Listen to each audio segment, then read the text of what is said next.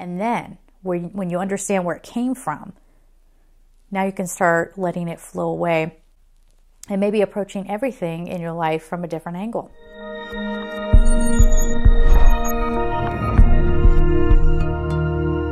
Hello everyone, it's Michelle Patterson here with Angel Souls, and this is our weekly angelic message for the week beginning January 20th, 2020. So before we get started here, first of all, a warm welcome to all of my new subscribers. I am so happy you are here. And of course, a big thank you to all of my supporters who have been extremely loyal since I've been on.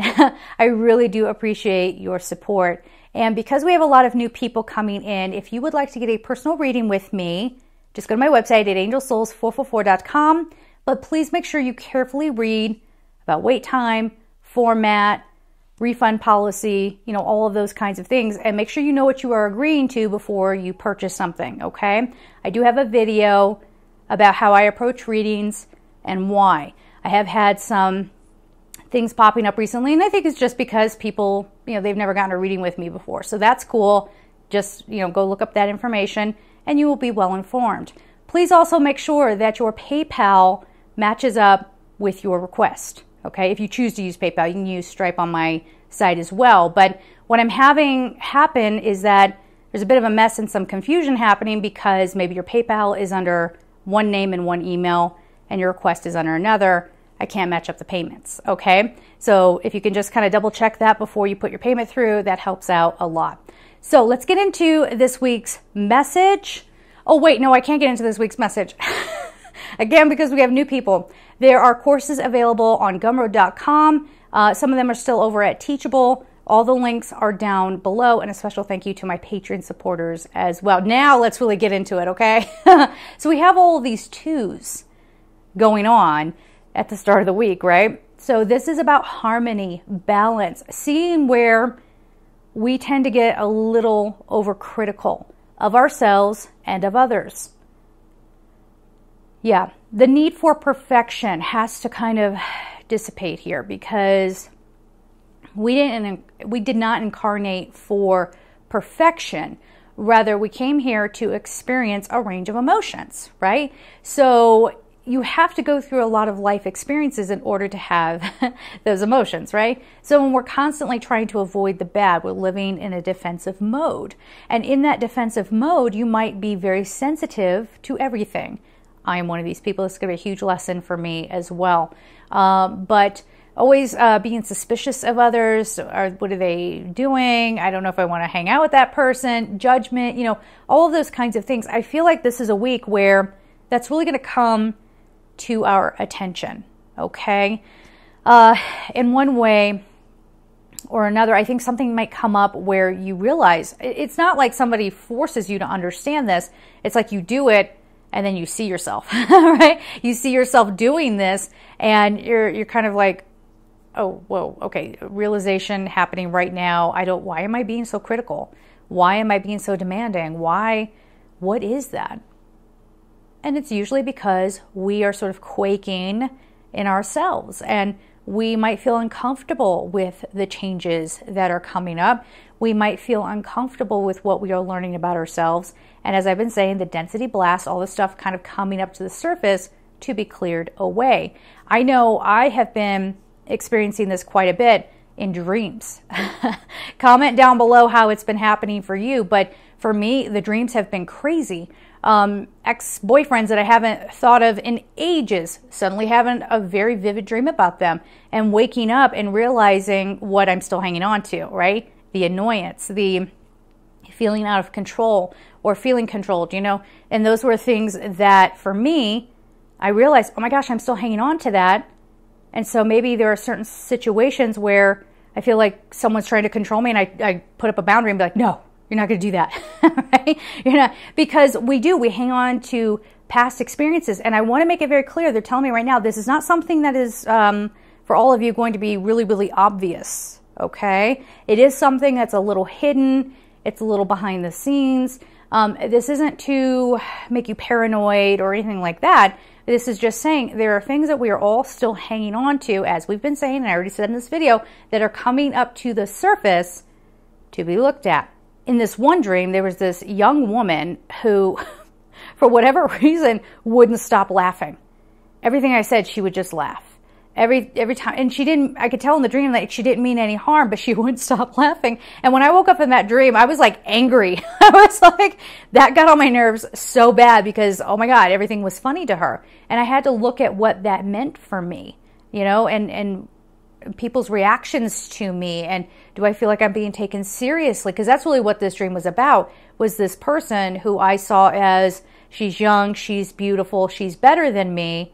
And everything, I'm just a joke to her. I think that's really what it was. And feeling like I'm not being taken seriously. So weird little things like that. You guys know, I'll sit here and share quite a bit with you. So there's that. And actually, you won't believe it. They're telling me your sister's birthday's on the 21st. Don't forget. So Kim, happy birthday. Her birthday is on January 21st. I love you so much, and I hope you have the most blessed year ever in every way. All right. So back into the message here. There's another message coming through about what we see as past lives. So we need to talk about this now because we're going to start breaking open our thinking and letting some of those things be healed, be processed, to be realized. You know, this is going to help us start to understand this other part.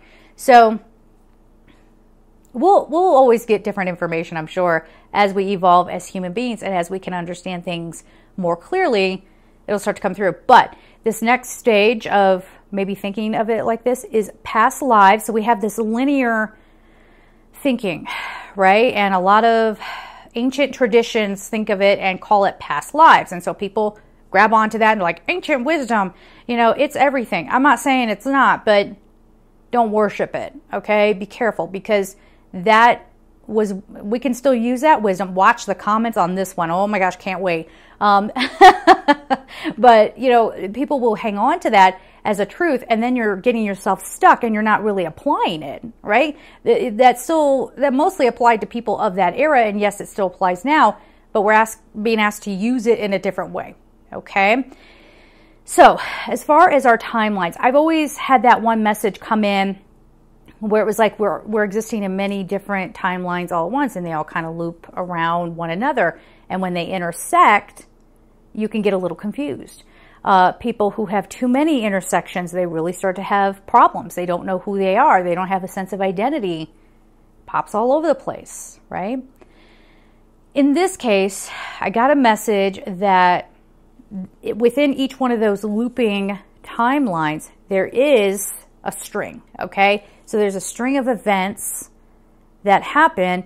And so in that way of thinking of it, you do have kind of like past lives, right? But that's not all of what you are. Make sense? We are super expanded beings. We are beings that are very, I keep saying electrical, but we have a lot of energy, right? And so we're going to start learning what that energy is and how to work with it, not manipulate it, right? Not try to contrive a life that we think will make us happy, but rather learning to come into the heart space and embrace what is happening as it is, right? So if things aren't turning out exactly the way you want, getting into your intellect and trying to I know vision boards are so popular with people out there, but if you're just doing the vision board and you're just doing it from the mental state, you're not doing it. Oh, yes, I am. I got my car. Yeah, and I bet there will be some bit of energy that comes back and smacks you. Why? Because you weren't in the heart space, and maybe you weren't manifesting things for the right reason, right? With good intentions. I think I've used this example before, wanting a nice house for your family so that they're safe and protected, and there's like a nice energy in the home. It feels like a sanctuary. You know, it's your little family bubble, right? Where you can come back together after everybody goes to school and work and whatever. That's a beautiful intention.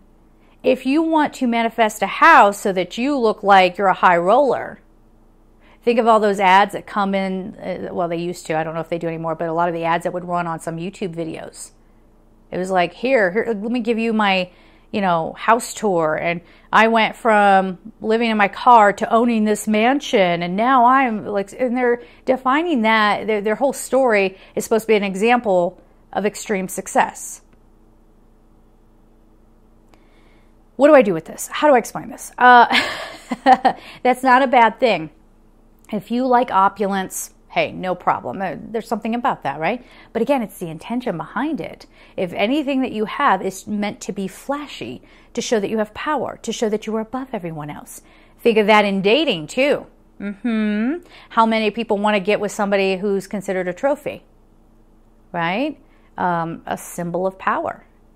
If we're just thinking in like, you know, male-female terms, I know it's like relationships could be so many different combos, right?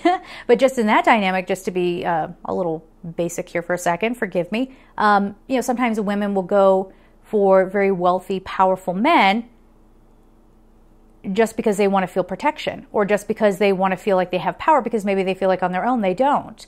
Or men might want to have that trophy wife, what we call a trophy wife, on his arm, just so everybody sees him as more attractive. And, you know, if he can get a woman like that, wow, you know, like, look at him, he's got to be something, right? So that's the old way of thinking of things, and we are coming around from that. Now, here's the wonderful thing, okay? I really did that harmony. Let that be our key word for this week, guys. Harmony, yes. Balancing. It's Archangel Sandalphon kind of energy, right? So balancing the physical with the spiritual, feeling good in your skin, and embracing being human while you are human. Yes? Doing this kind of work. I've been exposed to every kind of expression of a human being you can imagine. I feel like I've heard it all. Like, I really feel like I've heard it all. As a stellium Scorpio, I kind of like that. I like knowing what makes people tick. I like getting to the bottom of things. But there are some very, very interesting perspectives out there. And no one can ever say, hey, that can't be, right? Because we don't know. This whole existence is a surprise a minute, right? But we really want to be careful. I've seen, as my channel has been growing a little bit, again, thank you all. But as it's been growing, even though my email says business inquiries only, people have been using that to come and go, I knew I was special. I knew I talked to this angel, and I talked to this angel, and I know that I am an angel. I need to go back and watch my own angelic strain video, because I may have misspoken in that just because of the response. I was talking more about being on an angelic mission and having the toolkit to be able to do that kind of work. People are taking that as they are actual incarnated angels. Again, I got to go back and watch that and just see where people are getting that from. But I get a lot of emails about that too. I'm an incarnated angel. I work, oh God, this one. I work with the seraphim. You guys have heard me talk about that one before. It's just all ego stuff. It's all ego, and they're just using this to try to seem special. And is that irritating? Little. But is it more something that needs compassion? Absolutely. And I'm not sitting over here going, and I never do anything to try to seem special. We all want to be taken seriously. Remember the dream I just told you about? We all want to feel like we're doing good things, and that we aren't being laughed at or criticized, or, you know, we want to feel understood, and we want to understand others. Because in that wave of understanding, now our hearts are open. And now even with a stranger, that it's like telepathy. Yeah, they're saying it's a development of what they're saying it's a he, Metatron. It's what you call telepathy. P.S. We have Gabriel, we have Sandalphon, we have Metatron, we have Haniel, we have Raziel, we have Uriel. Who else is here? Ariel. They are crowding in here. And the way I opened the invitation when I started recording this was any archangel that wanted to come forward, come on in if you have a message for us. So this is taking wisdom and not twisting it to fit you, right? I've said this a million times, I'll say it again. Anytime someone wants to come up and tell you, no, you don't know how it is, especially when it comes to spirituality, run away from them, okay? So this is probably somebody who's just trying to, again, because maybe they're not feeling comfortable in their own skin, they have to put the attention outside of them and criticize other people or diminish what, you know, how you believe or what you love or whatever as silly and a waste of time and whatever, just so they feel better about themselves. And isn't this an interesting message? To have compassion. That's hard. It's really hard. Because, I mean, you know, we have been wired and sort of programmed to be there for yourself. You know what I mean? Everyone has to fight for themselves. It's eat or be eaten. So this week is a chance to kind of twist out of that a little bit, okay? And just be observing. Just be observing. Not overanalyzing. Just observing. All right? Anything else on that, guys, before we move on? Okay, they're kind of being level, so I think we're good. So let me just grab the deck here. All right. So if you guys notice, I'm in a different portion of my home, trying out new things. I got a few new pieces here to, you know, switch up the background and everything. Which now you can't see. You can't see my beautiful gigantic clock over here, but it's cool. It's more important that we get these things in the shot, right?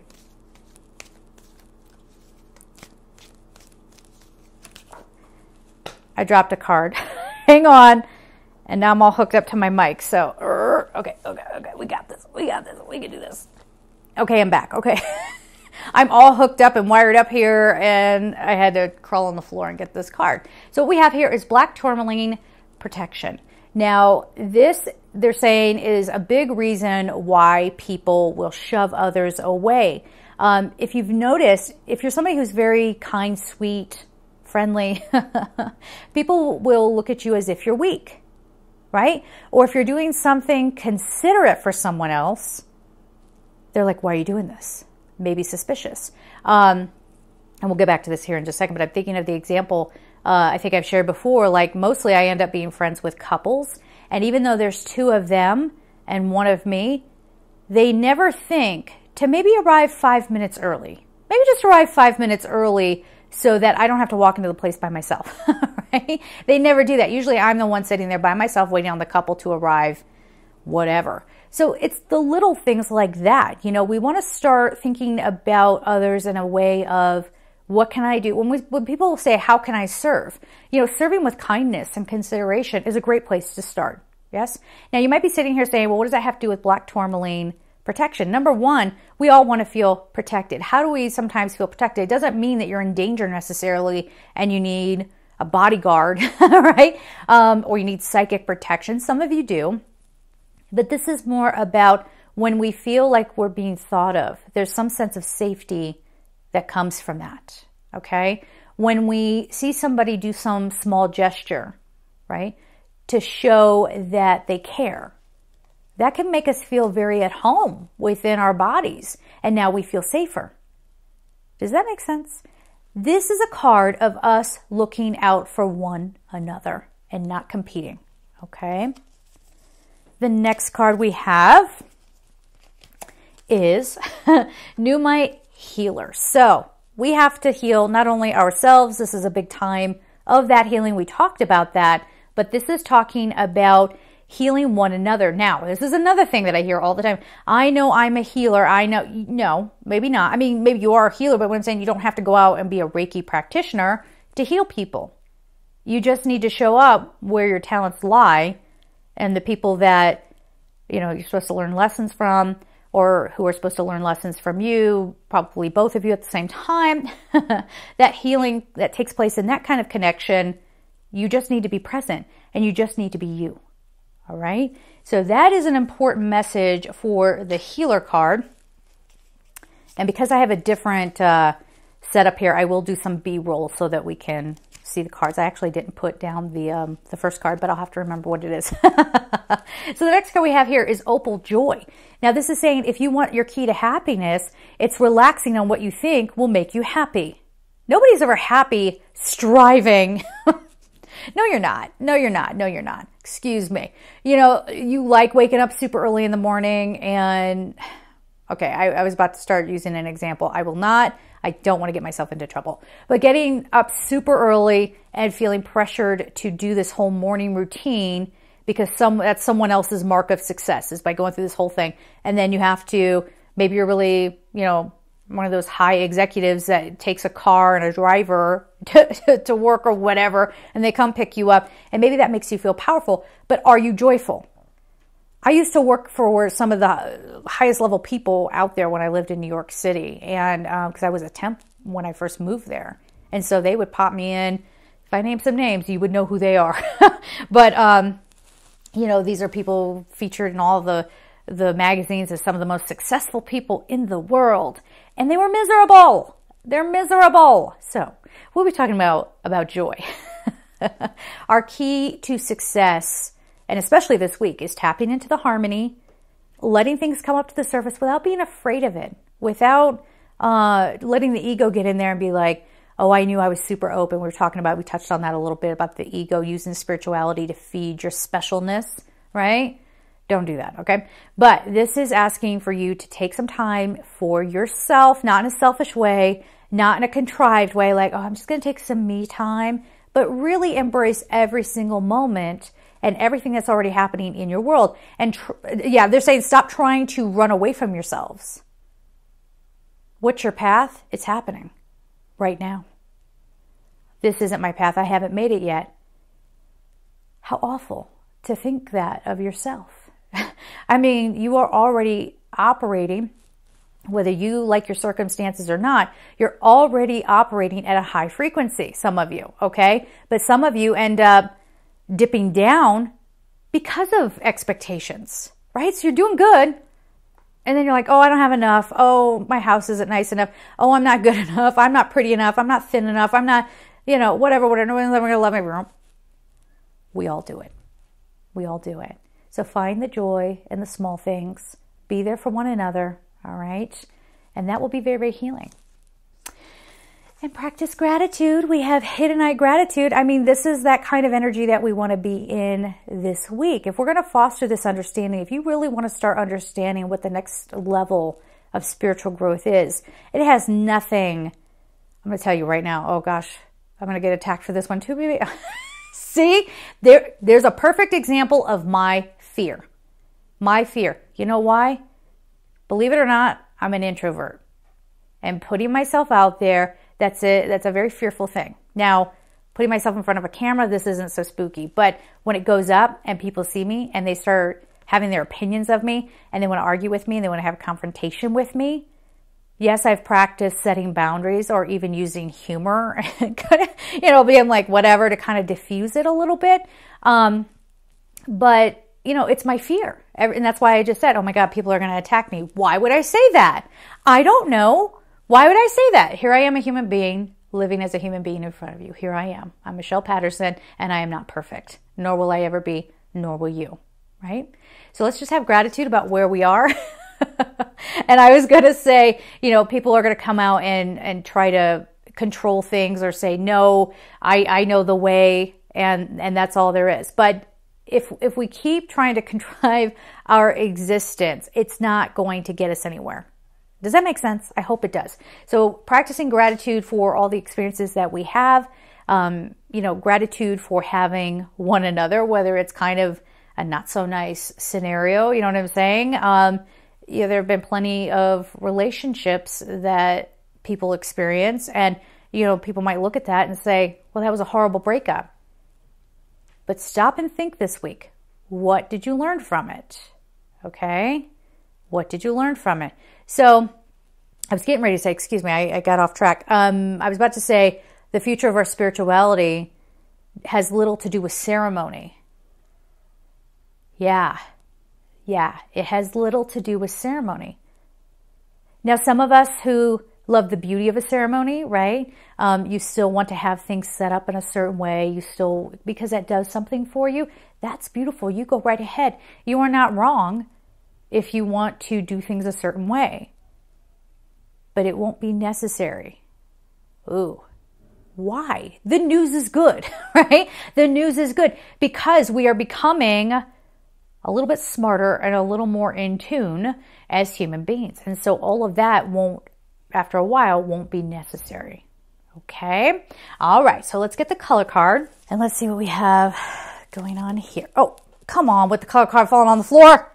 Oh, I have to get it. Oh, dang it. Ouch. See, every time I go onto the floor and I come up, now I gotta, with the thing, and now my shirt's coming up, and like, it's the whole thing. Listen. But here, we're going to pull 2 color cards because now I'm a mess, okay? We're going to pull 2 because we had this fall out. So this is black. Find richness from the dark of night. The number is 28. People tend to get a little spooked out by this card because they think that this is, it's dark. It's a black card. We have black tourmaline. I feel like, though, this is more of a message of come out of the darkness. Come out of this thing where we think spirituality is beyond us, or our spiritual understanding of ourselves is somewhere outside of us. That's done. That time is done. We're starting to realize it's already within us. And I can't drive this home enough. You're going to go back into the black. You're going to go back into the darkness if you start taking those spiritual awakening moments and using them as an ego thing. Like, oh God. How many times have you guys heard this one? What do I do about my family members who don't want to be woke with me? As soon as you use that term, so woke, you're not woke. Excuse me. Blu-ray mama for the indigos. Okay, I'm here. And I'm not as entertained by you as some other people are. Oh my God, that's so offensive to the indigos. Oh my God. Oh my God. If indigo comes out of this, I will apologize. But what I'm getting at here is that we don't get self-centered about what you think you're doing right. Careful.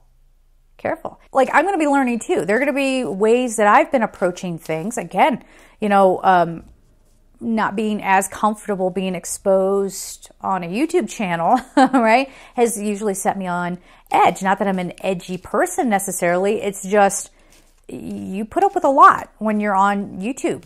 A lot. You'll have other YouTubers come in and stick their noses in. I had someone who's a medium stick her nose in when I had somebody who was stalking me. It was a religious person who was like really extreme religious and had been sending me nasty emails, spamming my channel. And then when I finally, spoke up to this person and said enough, this other YouTuber stuck her nose in and diminished me for responding to this person. That is the kind of stuff that we have going on. So when we're working towards the peace and the harmony, I don't know what that looks like. I'll have to take it situation by situation because I don't know that not setting a boundary or, just ignoring that medium who stuck her nose in, I don't think so. I don't know about that. But what are the pain points in us?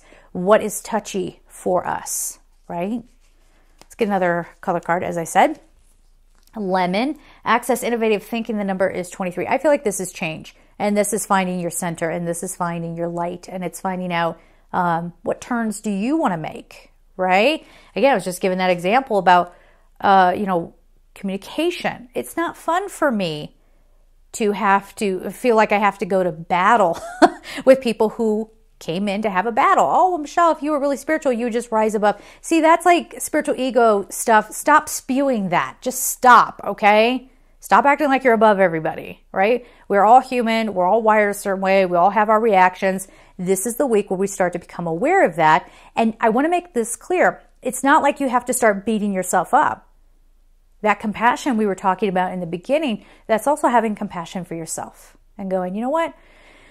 Maybe I am afraid of this, this, and this. Where does that come from? So you can't just do this whole thing of, oh, I'm just going to release that. It's not going to work. You got to look at it, okay? And then when you understand where it came from, now you can start letting it flow away and maybe approaching everything in your life from a different angle. Okay? So that's the kind of week we're having. I'm sending you all so much love and take care.